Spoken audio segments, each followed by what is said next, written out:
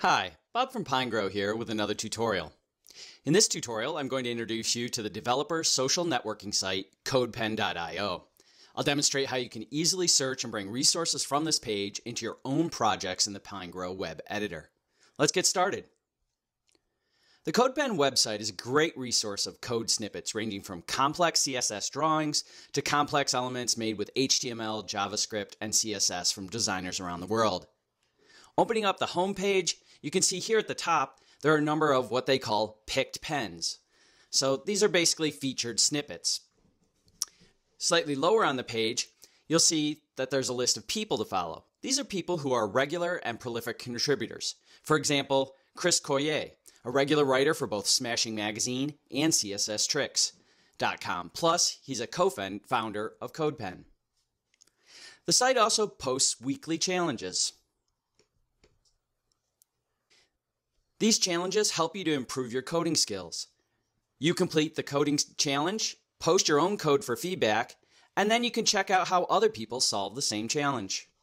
At the very top of the page, they also have a search box that lets you narrow down the code to the exact type of element that you want. For example,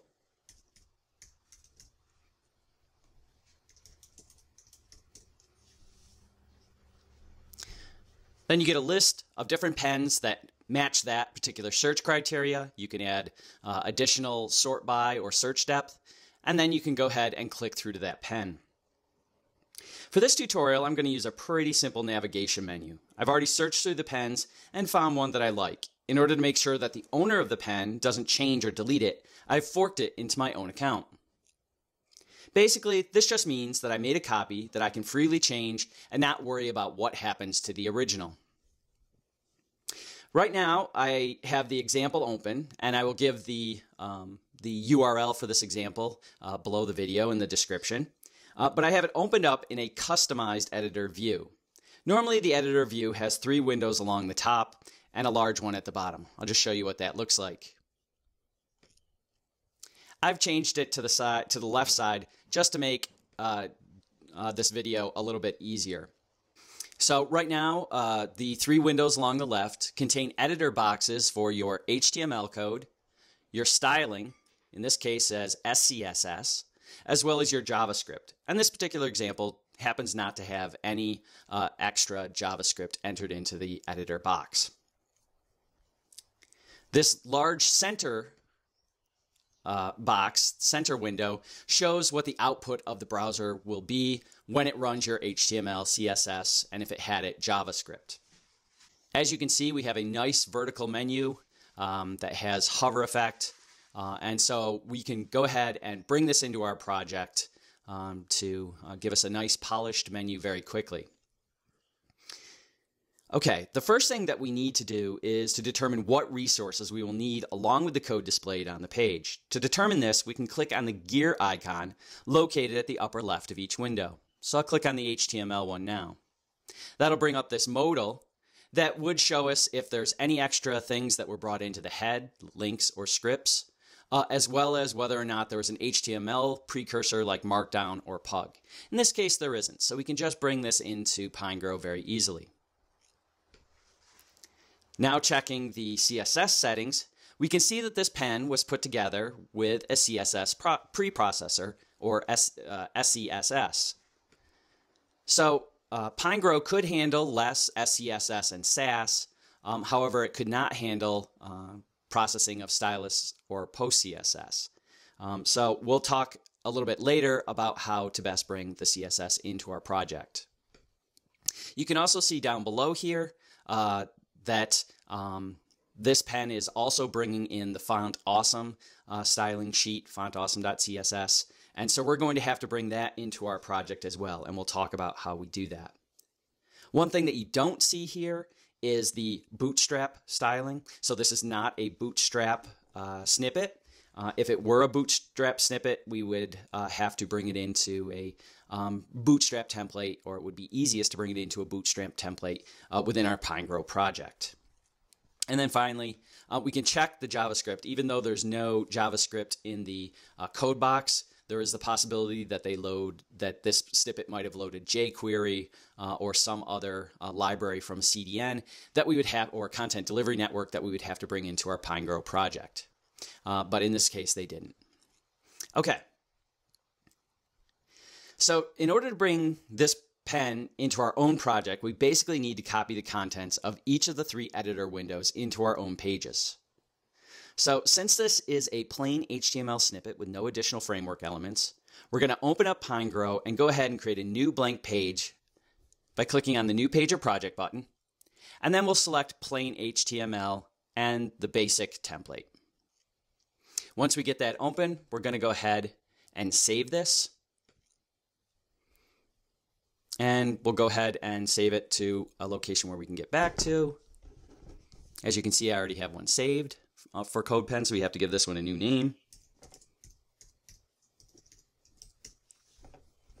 Save that. And then we're going to go ahead and open it as a project.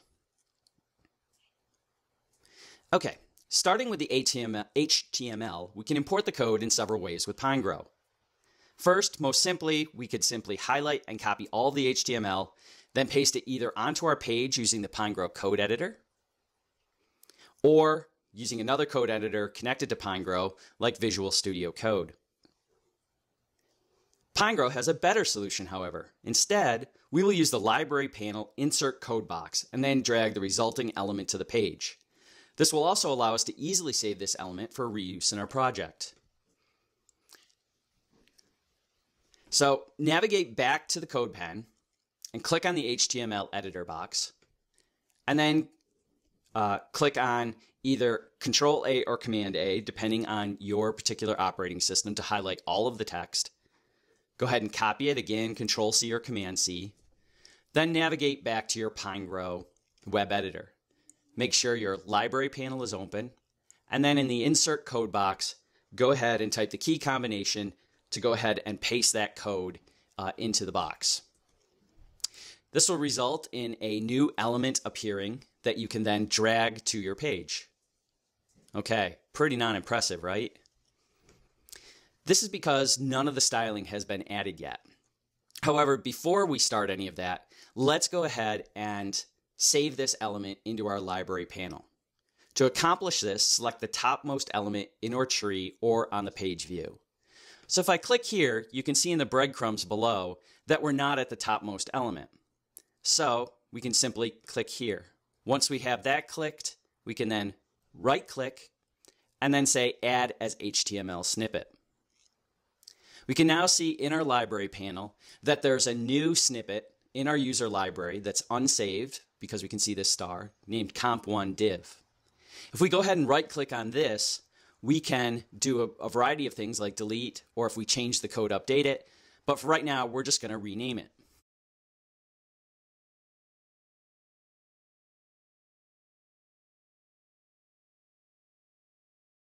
Now we're going to go ahead to the File menu and say Save All. This will ask us for a new name for our library of snippets. And we're just going to leave it as userlib.js.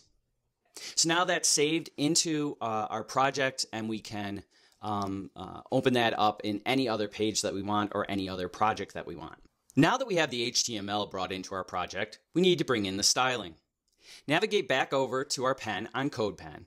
And next, remember that the CSS was being put through a preprocessor, in this case, SCSS.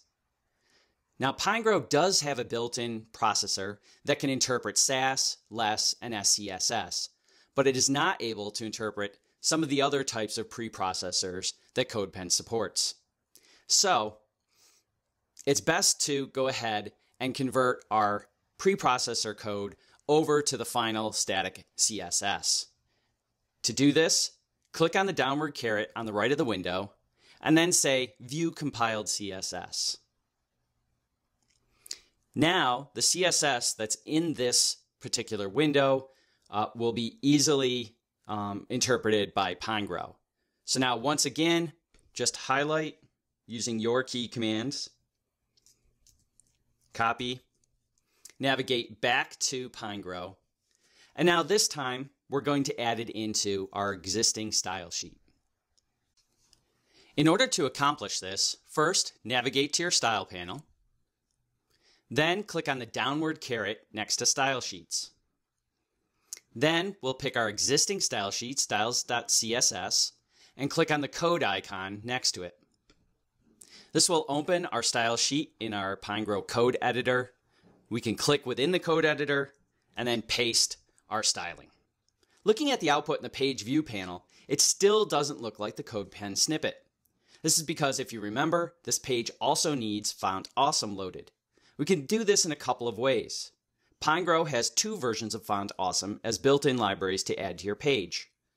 To access those, you would go to File, Manage Libraries and Plugins, and then click on the Activate next to either Font Awesome 4 or Font Awesome version 5. However, I also want to show you how you could do this if there was a CDN that Pinegrow didn't support that this snippet required.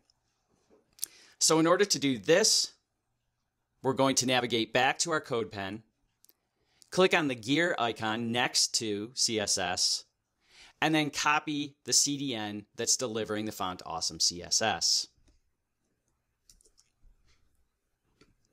Next, we're going to navigate back into Pinegrow, and under the File menu, go to Manage Style Sheets.